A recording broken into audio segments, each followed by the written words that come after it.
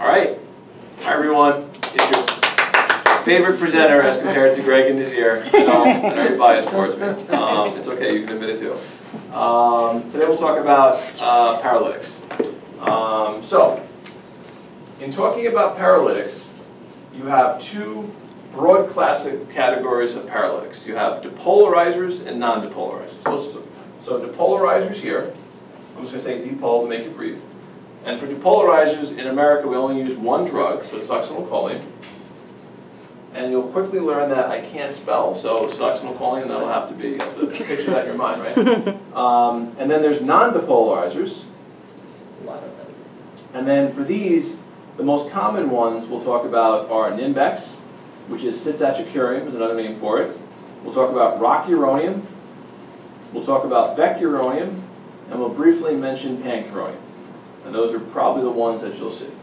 So let's start off on succinylcholine and what you need to know about succ. And I'll give you everything that like any anesthesiologist knows like the back of their mind, hand about succinylcholine. So let's start with just reviewing what the typical nerve looks like. So this is a nerve, and this structure here, which is a neuromuscular junction. So here's your nerve, and within your nerve here you have acetylcholine. And then across this synaptic cleft here, you have what's called a nicotinic muscle receptor. So a nicotinic muscle receptor. So how does this work? This works to where you'll have an impulse, and calcium will come into the presynaptic neuron here, and that calcium here will then cause the acetylcholine to come across, interact with the nicotinic muscle receptor, and then sodium will come in, and then eventually when the nerve repolarizes, potassium will come out. Now, to stop this process, acetylcholine needs to be eliminated. And how acetylcholine is eliminated here in the neuromuscular junction is with acetylcholine esterase. And that's normal. So, what's succinylcholine? So succinylcholine is basically just two acetylcholine molecules stuck together. That's all it is. However, an interesting happens when you put these two acetylcholine molecules together with this bond. And that is that acetylcholine esterase cannot break this down because the bond impairs its ability to break down. So now you have succinylcholine come into this junction here, you have a contraction, but then instead of the milliseconds of me just contracting my biceps and it relaxing, I can't do that. So now it's going to contract and it's going to stay up. How long it's going to stay up for? It's going to stay long as that succinylcholine's in the area. How long does that take? What has to happen here is that succinylcholine now needs to leave this junction and go into the blood, where there's a different enzyme called pseudocholinesterase. And it's where pseudocholinesterase here is where succinylcholine is broken down. This whole process, on average, can take about 5 to 10 minutes or so in normal healthy people. And then I'll talk about people who might have different genetic variants who could take a little longer. Okay?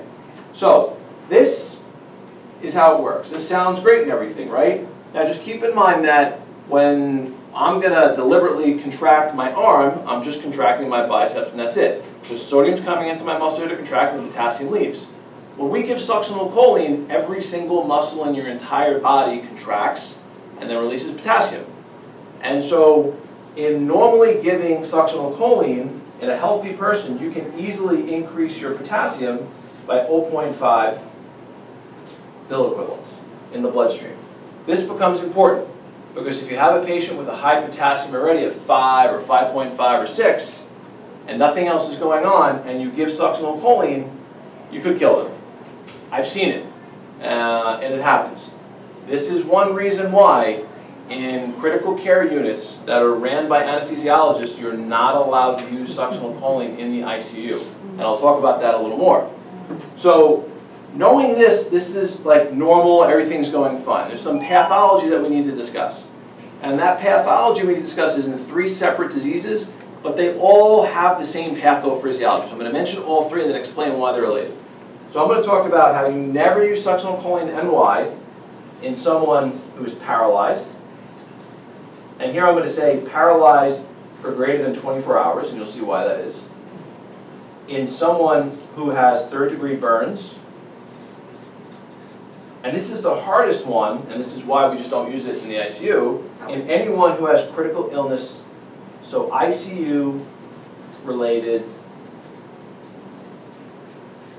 critical illness neuropathy.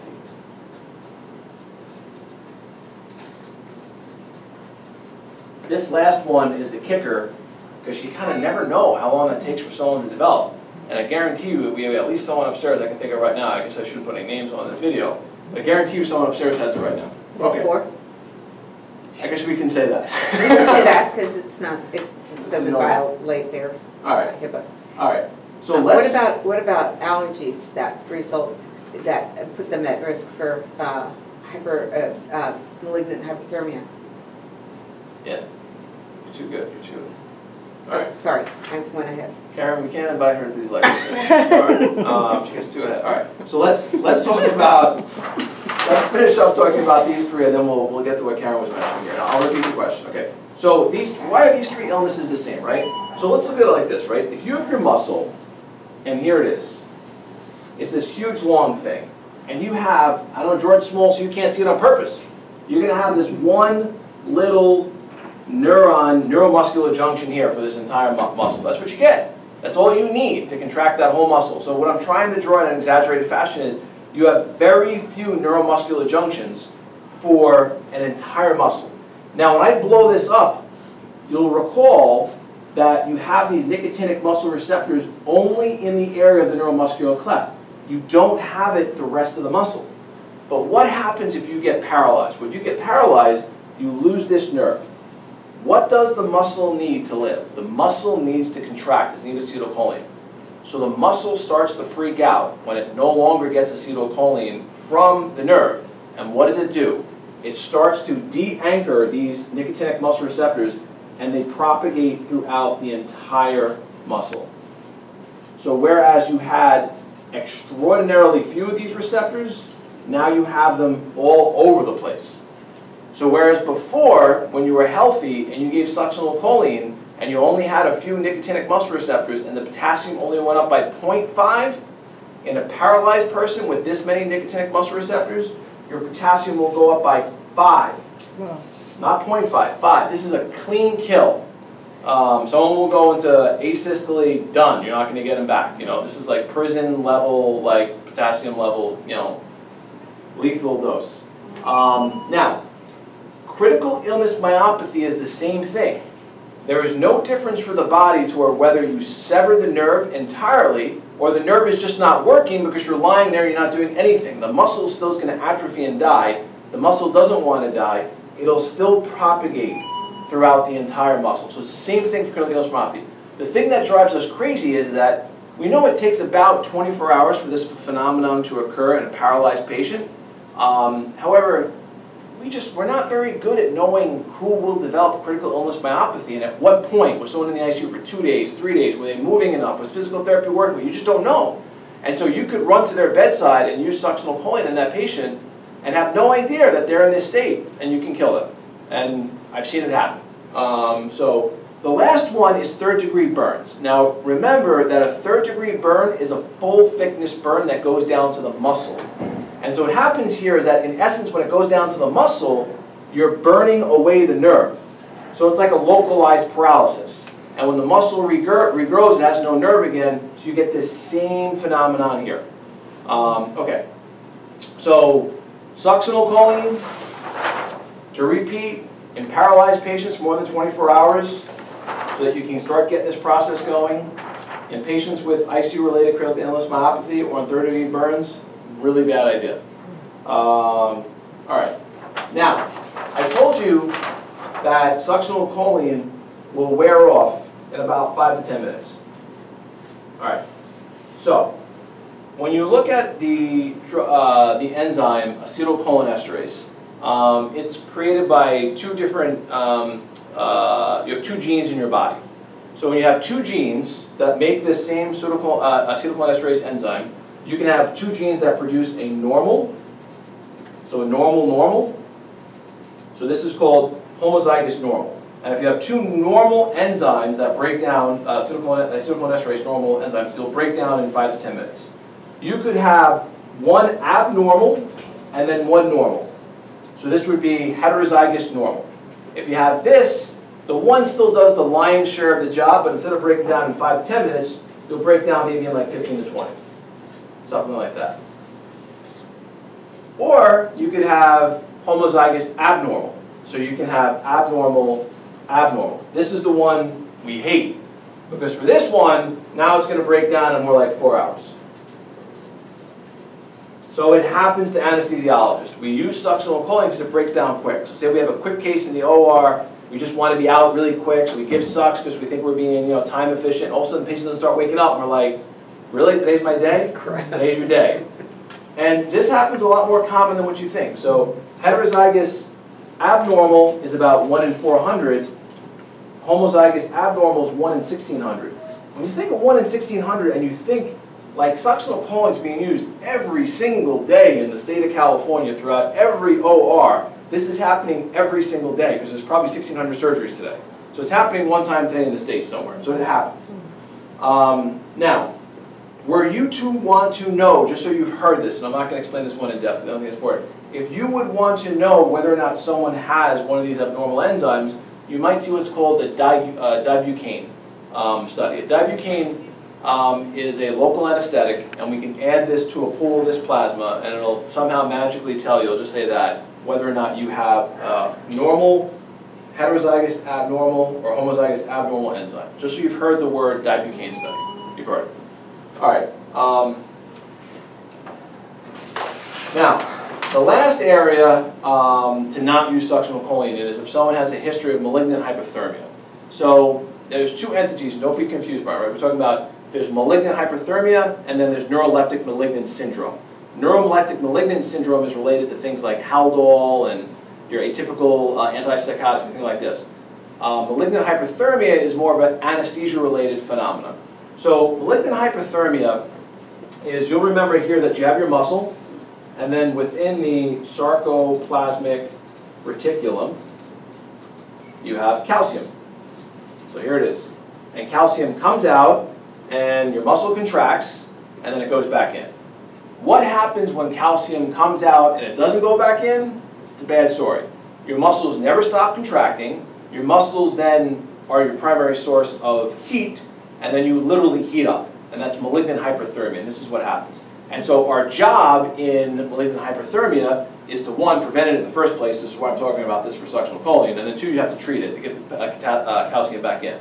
There are a few things that we know that can trigger malignant hyperthermia in someone who is genetically susceptible. So they usually have a family history of this. And one of those things is succinylcholine. Another one of these items is going to be any of the volatile anesthetics that we use downstairs. So if you look at an anesthesia record and it says isoflurane, desflurane, sevoflurane, or halothane or something like that, you're predisposed, along with some. So that's just, at least you heard it once. I don't know why we don't use volatile anesthetics here in the States for sedation upstairs in ICU. That's a different story. We use it in Europe. So, all right. So let's turn our attention now to the other categories, which are the non-depolarizers.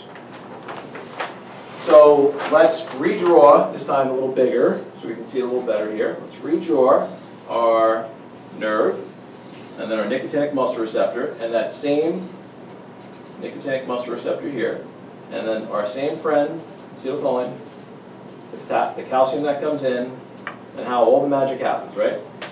Except for now, when I talk about a non-depolarizer, now, succinylcholine is called a depolarizer for a reason, because it literally depolarizes every muscle in your body, and then since everything depolarized, you're just dead, literally, and you just kind of lay there flaccid paralysis, right? So non-depolarizers make you flaccid, but not by contracting all your muscles in your body. So how do they do that? So let's take a closer look at the nicotinic muscle receptor. And the nicotinic muscle receptor is composed of 2 alpha subunits. So here I'm just going to divide this and say there's one alpha subunit over here and another alpha subunit over here. And what happens is when you use any of the non-depolarizers, they all work the same. So I'm going to take rocuronium as the example here and then go over each one individually.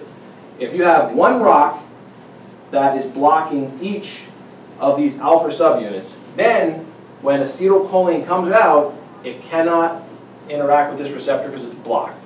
So this is called competitive inhibition, and this is going to be important because this, if it was non-competitive, you can't reverse it. So In competitive inhibition, you can reverse this, and I'll talk about what reversal is. This is how it works. It's not surprising, right? Rocuronium in proper dosages can work in about 30 seconds if you use really high dosages.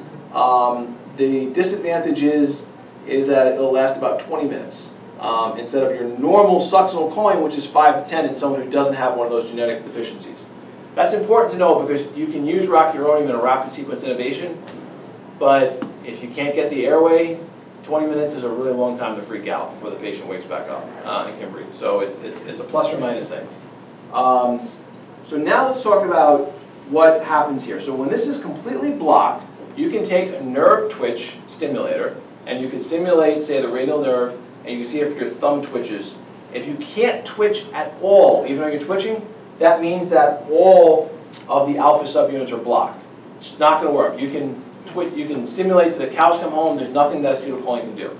Eventually, when one of these rocuroniums goes off into Neverland over here and falls off, and you only have one rocuronium on, if you had enough acetylcholine, you can overcome that one rocuronium, kick it off as well, and then maybe have a twitch or so. And that's what you're looking for in the twitch, is at least one rocuronium off the alpha subunits where you can outcompete it. You have a question? No, I'm just twitching. All right. So that's how that works. Now, this is important because now what I'm going to talk about is the concept of reversal.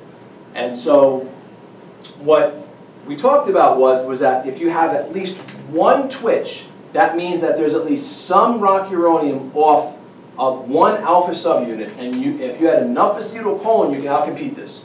So how can you have enough acetylcholine? Well, you remember that we talked about how acetylcholine esterase was the drug that breaks down acetylcholine. So why don't you give a drug that just inhibits acetylcholine? And if you do, acetylcholine esterase, I'm sorry, and then you'll increase the amount of your acetylcholine. That drug is neostigmine that we use most commonly. So there are other drugs that we can use. I don't think it's important to know them, right? That's spelled wrong, by the way. There's neostigmine, edrophonium, physostigmine, and pyridostigmine. But neostigmine is the one that we use most commonly. Just so you've heard of the other ones, or it doesn't have a, you can use a different one if you wanted to. Neostigmine will block acetylcholine esterase and increase the acetylcholine, and you'll be able to outcompete. Now, there's a nasty side effect that you can get with any of these drugs, neostigmine, that we all hate. And that side effect is called death. We don't like that. So why can you get death? You can get death because you have the SA node and you have the AV node in the heart. And all of these respond to acetylcholine. And so when you give neostigmine, it blocks acetylcholine esterase in the whole body, including the heart. So now all of a sudden the heart has a massive amount of acetylcholine. You're going to break it down. It's not going to be good. So how do we use this drug every day, so how do we prevent this from happening? We prevent this from happening by concomitantly giving glycopyrrolate. So glycopyrrolate is an anti-muscarinic. So you can give glycopyrrolate,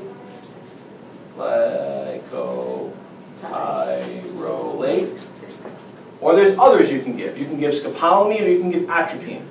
The reason, just for you to know why we give glycopyrrolate with neostigmine, is because both of these have the same time for breaking down. They have the same half-life. So you never have to worry about one wearing off or the other. Atropine breaks down really quickly, so though you can use atropine, if you gave it with neostigmine, neostigmine will outlast it, and you could have bradycardia refractory later on. That's the only reason why there's another reason too, but just remember that one. That's why, that's the major reason why. So by giving the glycopyrrolate, you prevent this effect on the heart, and you prevent our feared complication that everyone hates, right? It looks really bad for us. So now that's how they all work. But there's a little particulars about all of them that we should just briefly mention. And that is that, for the most part, rocuronium is broken down a little more by the kidney, not so much. Vecuronium is broken down a little more by the liver. Is this kind of clinically significant? I really wouldn't make a decision based unless if someone was like end-stage dialysis, really bad or something like that. Even then, you could probably get away with it. It's okay. The big one really to know in the ICU is cisatracurium. Cisatracurium, or Ninvex.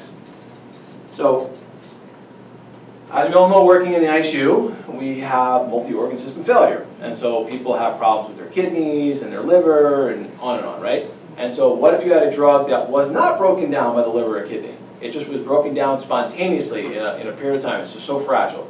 And that's Nimbex. It breaks down by itself in the bloodstream. We have a fancy word for it, just so we can keep our job security, and that's called Hoffman elimination. And that just means that it just breaks down by itself. So that's why we use it in the ICU, because we don't have to worry about all this end-stage organ damage that people usually have. The last one is pancuronium, and whereas I poo-pooed knowing this, because you're really not so clinically relevant, you really kind of don't have to know, it's just kind of a subtlety. This one's really important. This one's like 99% broken down by the kidney, and were you to give pancuronium in someone who has like a GFR of like 10% or something like that, this drug will last around for like 4 days. I mean, like a long time. So it's like definitely a no-no in that one case. Just for that reason, people rarely use it. We also used to avoid it because of its cardiac effects. Sure. In somebody who's got already cardiac disease. Sure. People can be very sensitive. You can get like bradycardic with pancreatic administration. Absolutely. We've got tachycardia too. And tachycardia. Variable heart rates. And I think that's all you need to know for the paralytics. And I'll stop there. Any questions for our illustrious audience? It's not entirely related, except that it has to do with calcium channel. So calcium channel blockers in either case, but in particular with succinylcholine, some added danger with the use of them? So I'm going to say, okay, so the question was, do you have to worry about calcium channel blockers in the paralytics? I'm going to say no. It's like it's more of a theoretic concern, and people haven't really pinned down anything for it to be a problem there. So for the most part, no. Not enough frequency to even talk about. Steroids, however, is a different story. And so there is concern, and it's mostly like in the medical population. The anesthesia population doesn't really do this so much. But there is some data in the medical population that someone who's on steroids and then you give paralytics, you can have an augmented response to the paralytics. And when we normally paralyze people for, say, 48 hours in ARDS, if they were concomitantly on steroids, you have an increased risk of them having critical illness myopathy when they wake up, just that flaccid paralysis. I personally have only seen one case of that, and I always use paralytics and steroids, but you'll hear about that in the literature, and it's common for steroids. Yeah. Thank you. I think that's it. Thank you.